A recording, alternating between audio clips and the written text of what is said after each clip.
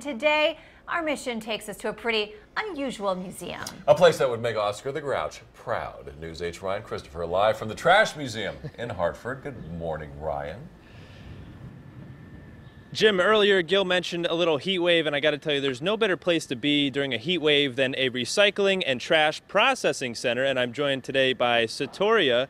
Satoria, what's the most bizarre and weird thing that you've ever seen here in the museum?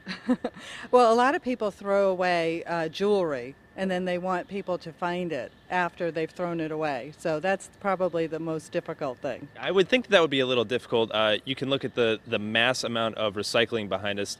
Tell us how much recycling we're looking at back here. So we collect about 300 tons a day, and so this is probably more than a day's worth. Wow. And then how about for the entire year? What's the total amount of trash that consumers use here in Connecticut? Well, as far as trash, people usually make about 2,000 pounds of trash a year. About 25 to 30% of that is recycled. Now, what's the main difference between things that we throw out in the trash and recycling, obviously? What is the process behind it after we're done consuming it? Okay, so this is a single stream facility. So the collection is done at the curb.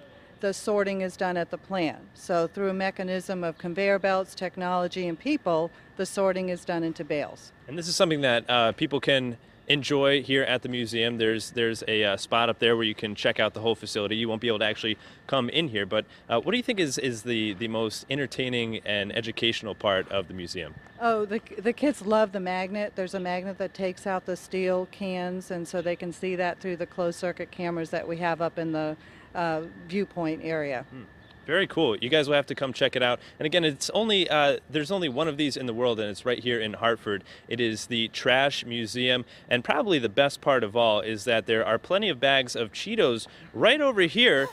Gil, I think we're going to have to bring some back for you because I know that you're a huge fan of Cheetos, Gil. Oh, you're so thoughtful. Thanks for sifting those out right there in your suit jacket.